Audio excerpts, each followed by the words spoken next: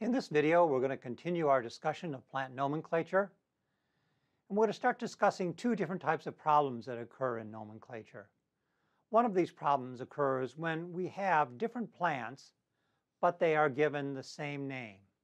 They're obviously given the same name by different authors. And this is the problem that we call the problem of homonyms.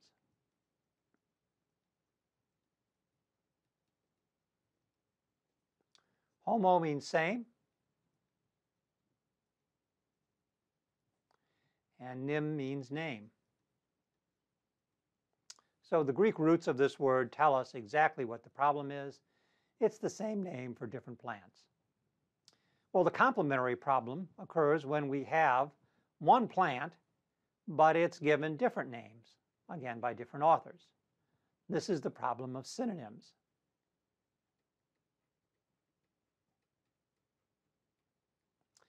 Syn means with or together, and nym, of course, means name. So same name, different plants.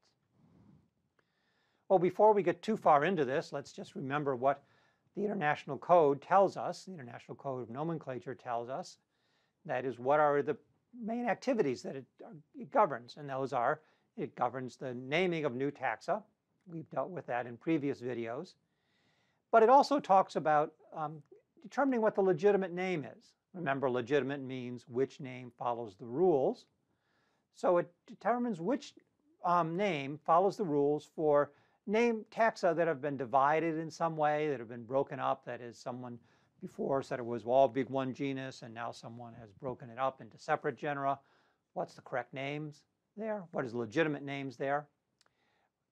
Taxa that had been united, that were previously separated into two different genera, for instance, have now been united into a genus, or that have been transferred from one genus. A species been moved from one genus to another because some taxonomists said, well, that's not really a Calathea, that's a Renialmia, etc. Move these things around, or that they've been changed in rank and somehow.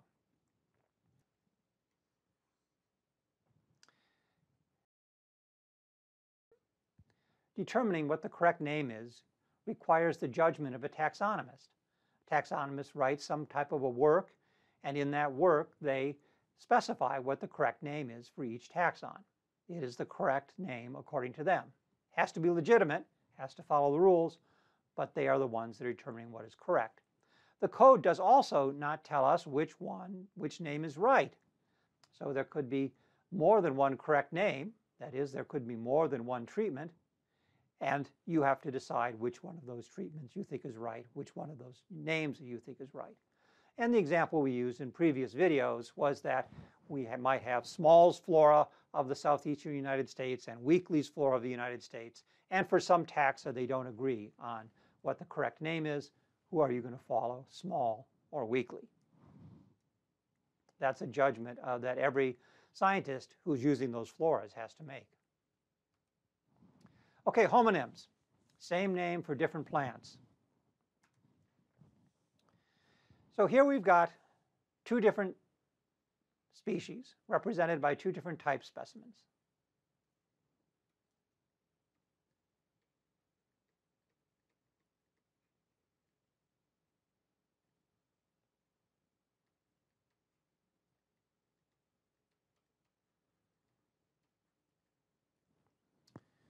So these are two different herbarium specimens, different plants, but when you look up here, they have been given the same name, Astragalus rhizanthus.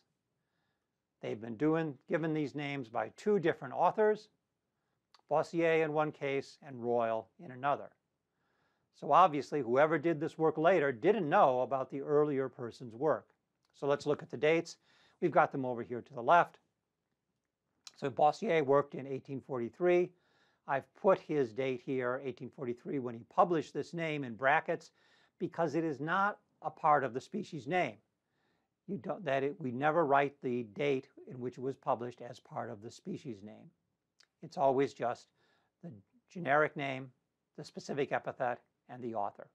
But we need to know the date that he did publish this name in order to determine if it's legitimate or not, and 1843 is that date. here's a little information about who this guy was, Boissier. So Royal, in 1835, he named this a different plant, Astragalus rhizanthus. Here he is, John Forbes Royal. Which of these names is the legitimate name? Well, we are going to look to the principle of priority.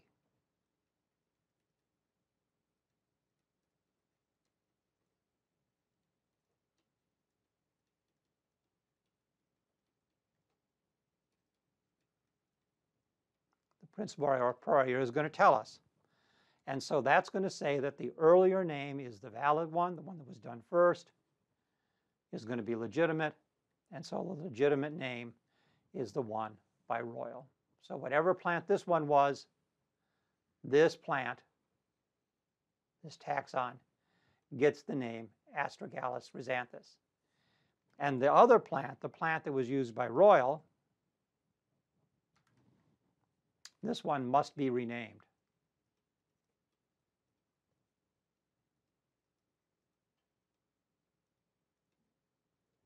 Astragalus rhizanthus Boissier is not a valid name for this plant. So it's got to find a new name.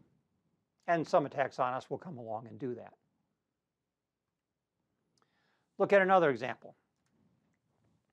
Okay, here we have Impatiens capensis by Thunberg, named in 1794, and Impatiens capensis by Meerberg, a different plant, named by Meerberg in 1775. Which one has to be renamed? Now, I said renamed here, so it's the later one.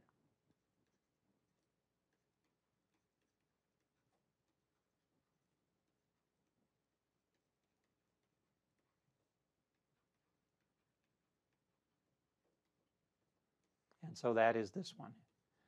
Impatiens capensis by Thunberg must be renamed.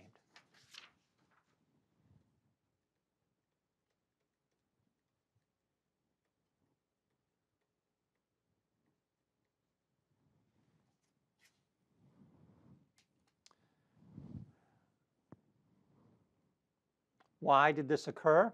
Well, this problem occurred because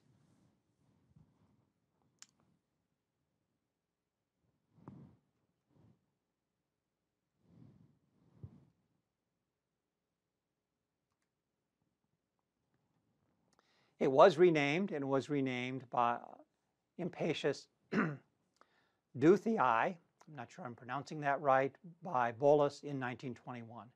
Quite a long time after the problem originated, but as I say, that's very typical in taxonomy for these kinds of things to move slowly.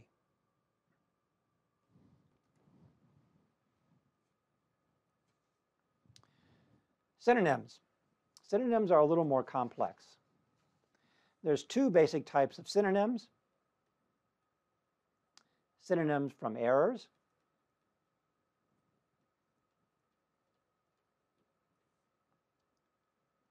and two, synonyms from combinations or splitting.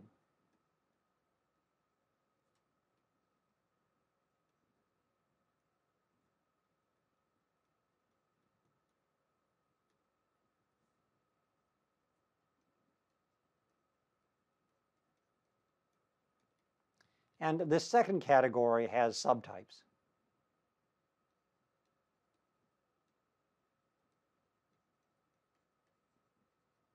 So there's several different varieties of synonyms from combinations or splitting, and we'll talk about those as we go on.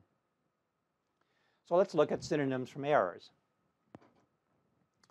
Different names for the same plant. So here we have a single plant, a single taxon. It's been given two names. Linnaeus gave it Agave virginica, and Salisbury gave it Agave pallida.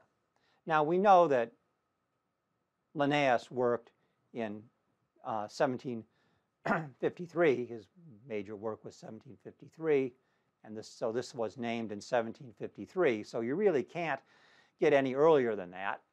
So Salisbury just goofed up here. He didn't look at Linnaeus's work. He didn't know that he had named this plant already. Salisbury was working in 1796. and gave it a different name. So obviously, we have to choose the name that is the earlier one, and so this Linnaeus's name is legitimate.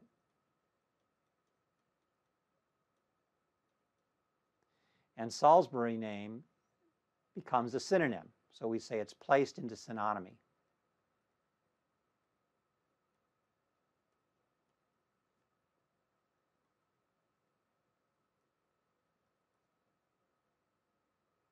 Placed into synonymy with agave virginica. So this is originated because one taxonomist, Salisbury in this case, didn't know the work of the earlier taxonomist, Linnaeus in this case.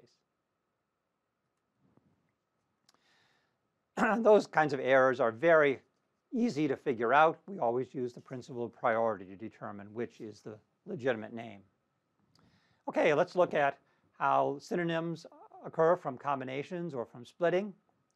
I said there are two major ways that this happens, and one of those ways has some subversions of it. Taxons can be combined with some other taxa, or they can be split. Let's look at those first.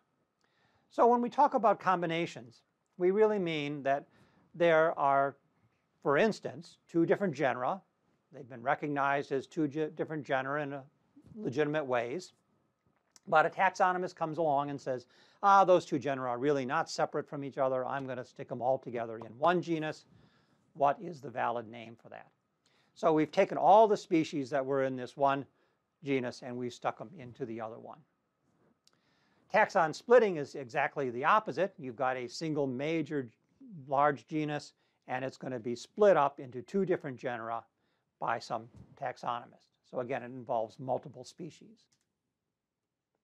When a taxon is changed in rank, it's moved from one level of the hierarchy to another level of the hierarchy. We're not going to say very much about this type of change, but it is one of the things that's governed by the code. Changed in position, we will say a little bit about this. This is when we have a single, let's say a species, and it's moved from one genus to another. So the difference between this and a combination is with a combination, we're dealing with whole sets of species that are moved around. In this number 4, we are dealing with a single taxon, a single species that is being moved from one genus to another. An author comes around and says, okay, you say this is Calathea. It's been named Calathea for a number of years, but it's really not Calathea. It's Renialmia. We're going to move it over. I'm going to move it over to Renialmia. So that's the 4th type. Combinations. So we'll look at a couple examples of combinations. So let's say we've got two genera, Diplacus and Mimulus. They've been put into one genus. They've been united into a genus, Mimulus, by some author, taxonomist. Let's say it's named Smith. How do we know which name is that new genus? So we put two things together. What do we call that new genus? Do we call it Diplacus or do we call it Mimulus? And so we use the principle of priority again to determine this.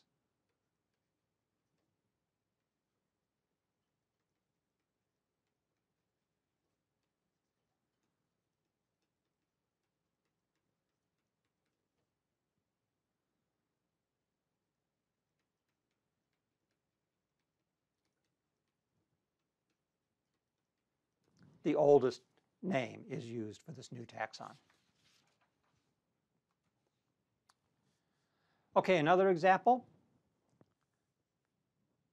Solania was named by Linnaeus. Echinocarpus was described by Bloom quite a bit later. And they were united by Jones. So when Jones united these two, he said that all of the Echinocarpuses are really in the same genus as what Linnaeus described as Solanea. What's the new name for this? Well, of course, it has to be the older name.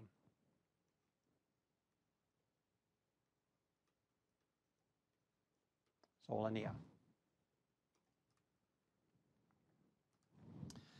Echinocarpus, what happens to that? It is now a synonym of Solanea. It is placed into synonymy with that.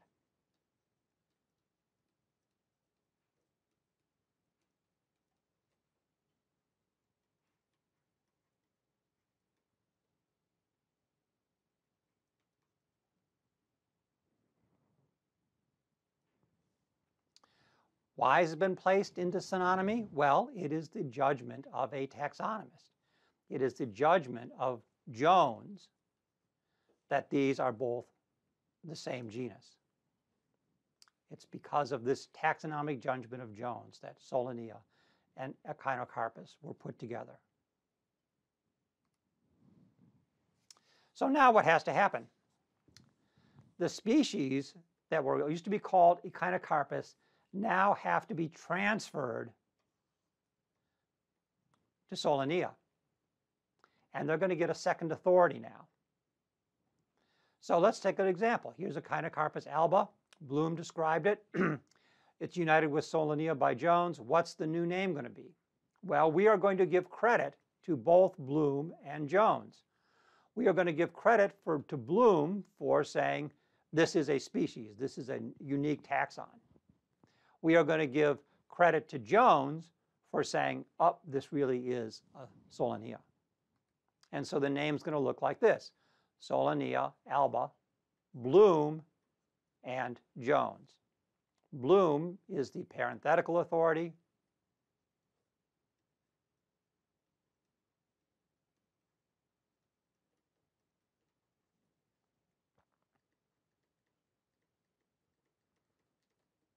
And that's the person who described the species.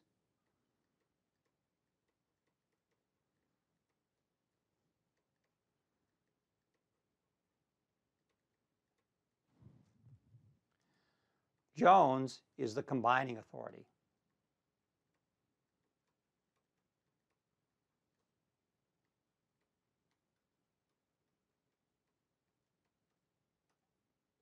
And he proposed the new combination.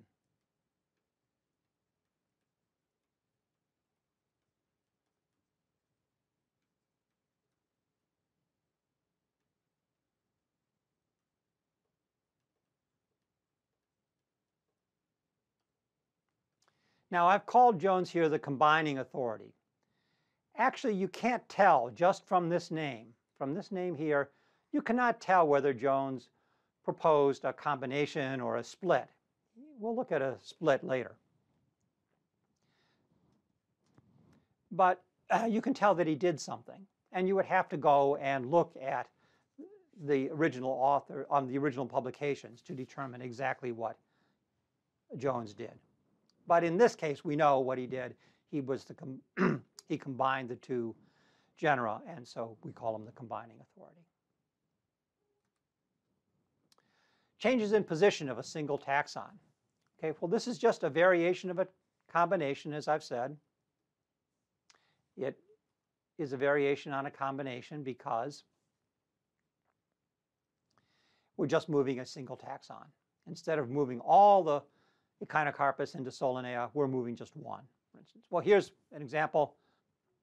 Goodettia, and I'm not sure I'm going to pronounce this right, Dudleyana by Abrams was transferred to Clarkia by Horton.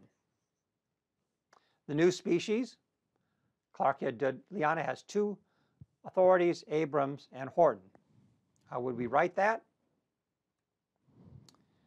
Clarkia Dudleyana, Abrams is our parenthetical authority, Horton is our combining authority, or transferring authority, we would say more correctly in this case.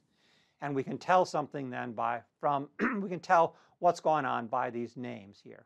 Abrams described the species originally, Horton did something here, in this case, moving it to a new genus. Okay, taxa may also be split. Talked about combinations so far, but they can be split. So there's this story of the genus Rus in the Encardiaceae.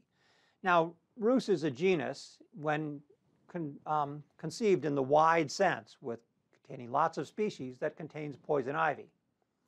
It's gone through periods of time where people have split it up into separate genera and combined it back to one single genus Rus. In fact, I think this has happened 3 or 4 times in my lifetime now. When it's split up, the genus Toxicodendron is the genus that includes poison ivy.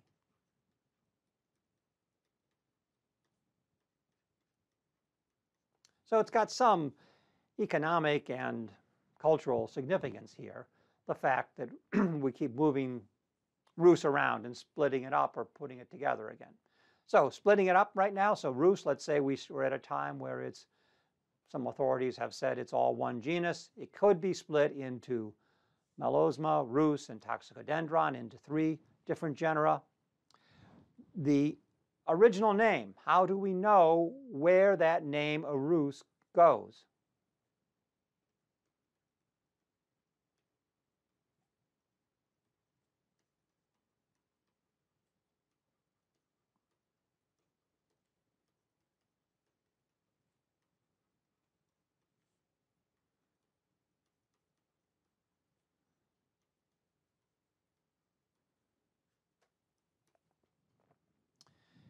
And we know that, or we can figure that out by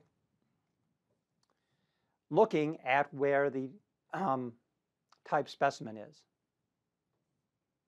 So in other words, the original name, Rus, is going to be retained for the group of species that contain the type specimen of Rus.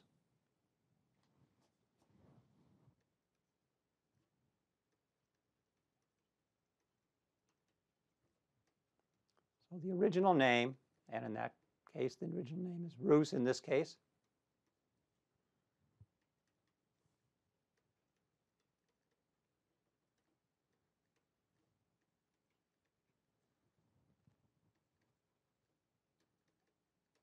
It's retained for the taxon, and that in this case, that's the taxon is a genus.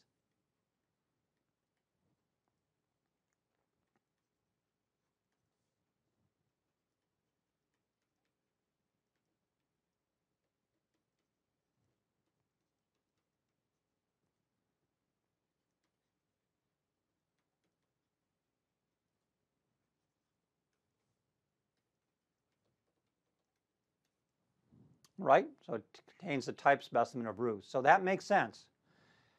That name, Rus, is always going to follow that type around, that individual plant, because we're 100% certain that Rus, that name, applies to that herbarium specimen. So if you split other things away from that genus, those have to be renamed, and new types have to be designated for each of those names. There has to be a type specimen for Toxicodendron, a type specimen for Melasma, etc. But Rus has still got that type specimen, and the group, the species that are around that are retained in Rus, retain the name Rus. So here's a summary of that. When a taxon is split, the original name has to be retained for the taxon that contains the type specimen. And another example, take the genus Aesculus. Was defined or named by Linnaeus. It's the horse chestnut. It was split into Aesculus and Pavia. Well, let's say, no, it was sections. There are sections, Aesculus and Pavia. And if they were split into new genera, the name Aesculus has to be retained for section Aesculus. Section Aesculus, that section that contains the type specimen.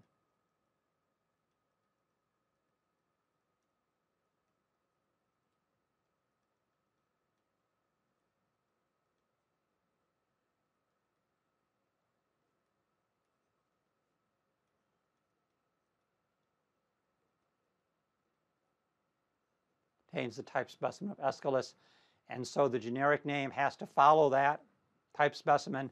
It's retained for that section. So there's the type specimen. It's associated with this species, Aesculus hippocastanum, and this is the horse chestnut. So we have to get a new name for the other section, for the ones in section Pavia, and there has to be a new type specimen for that. And so let's just say that that new name was Paviopsis, and it was created for the old section Pavia, and there has to be a new type specimen then.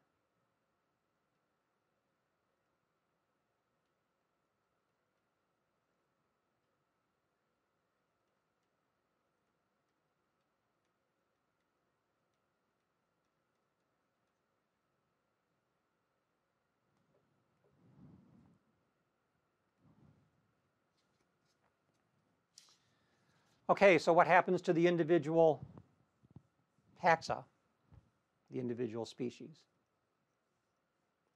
So we've got a member of the section Pavia. Let's say it's Aeschylus neglecta, right? So we know now this is being moved to a new genus, Paviopsis. So it's going to have a new name. The new name is going to be that generic name, Paviopsis neglecta.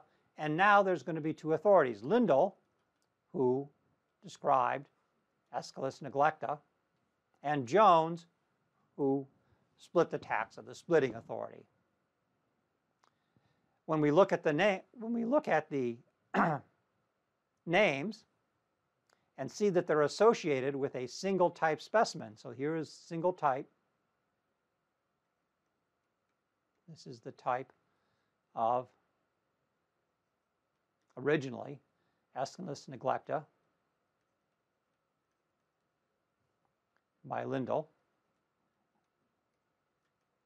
We need that extra name on there to know who named Aeschylus neglecta. So that's that type specimen. And we look at the names associated that, we see Lindell's name associated with it, but we see Lindell and Jones with this other name, Paviopsis neglecta. Now, how do we know that those things are going to be all there? Because that these names are all associated with this type specimen, there is an additional label that's added to the specimen. So that label might be over here. The annotation label, it's called. There's a number of types of annotation labels, but there's an annotation label, and that annotation label is going to say on it this. It's going to have that name on it. So that will indicate that there have been different ways in which this type specimen has been interpreted. So you can look at these types, you can find a history of the naming and renaming of each specimen. And here we have an example of that. Here's an annotation label. Unfortunately, the resolution here is not good enough for me to zoom in on that, but there's an annotation label. So there is the original label. There's the herbarium label there.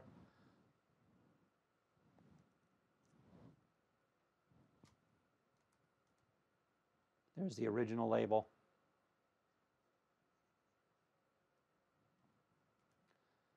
And there is the annotation label.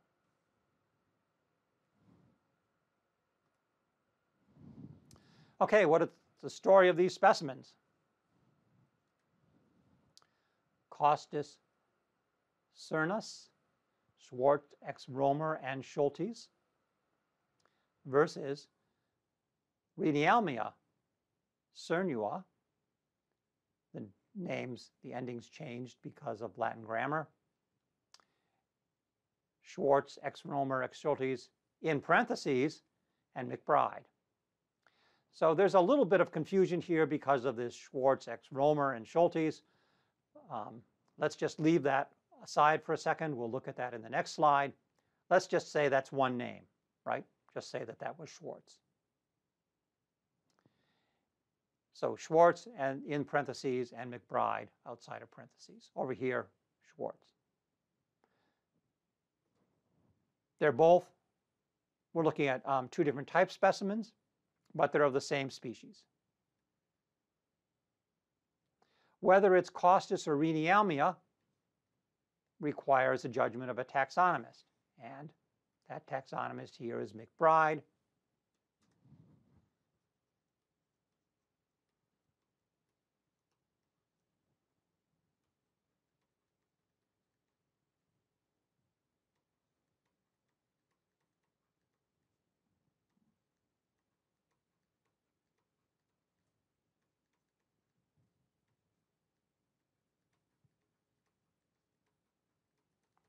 So he moved it, that species, to Renialmia, and the names after it tell us the history of that. Okay, let's take a look at these abbreviations that we've seen on the last slide. The most common one you're going to see as you study taxonomy is this one, X. And what it means is validly published by. Now let me say a little more about that by looking at an example. So here we have a species name, and we've got two authorities connected by this word X. First, who are these guys? First, Asa Gray was a botanist working at the Harvard Herbarium. He was the first really famous American botanist. Green I don't know so much about, but I do know, because of this X, that Green was the person who described this species originally, and he did something wrong in publishing it. There are many kinds of mistakes that he could have made, but let's just say that he did not effectively publish it. So let's say Green created a notebook, and he had a very good field notebook, he had Latin descriptions, he had everything he needed to recognize this species, but he never effectively published it in a journal that was accessible to other botanists.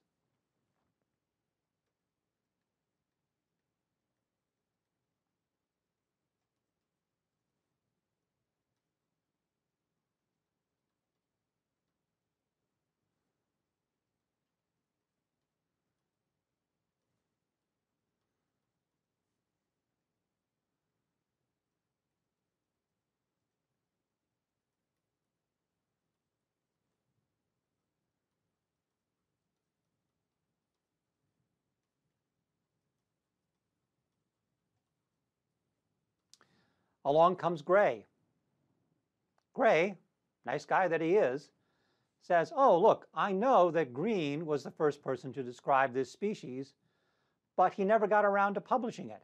So I'm going to publish him for it. I'm going to publish it for him. So Gray essentially fixed the problem.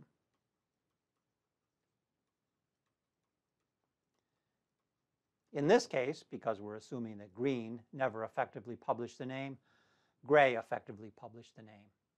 And I think that's pretty characteristic or pretty typical for these types of problems where you see this word X appearing, that the second author's name after the X effectively published something that the first author described but never got around to publishing. I think that's a pretty typical kind of thing.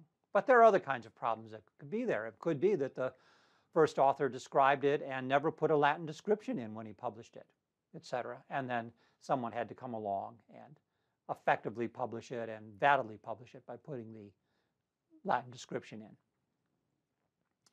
So sometimes these kinds of things are abbreviated. That is, this X and the first author's name is not absolutely required to be there. We can sometimes just recognize Asa Gray as the author of the name. Let's go back to our last slide and look at our names again now on this slide and see what we've got here. So we've got Schwartz X, there's our X, Romer and Schultes. Well, so Romer and Schultes, that's pretty easy. And doesn't have any kind of special meaning. It just means they work together.